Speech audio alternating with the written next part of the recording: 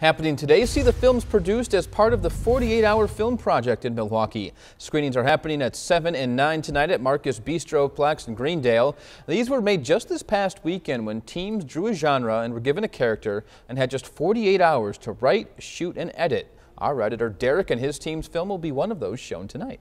Happening today, you can see films that were produced as part of the 48-hour film project in Milwaukee. Screenings are happening at 7 and 9 tonight at the Marcus Bistroplex in Greendale. These were made just this past weekend when teams drew a genre and were given a character and had just 48 hours to write, shoot, and edit. Our editor Derek and his team's film will be one of those shown tonight.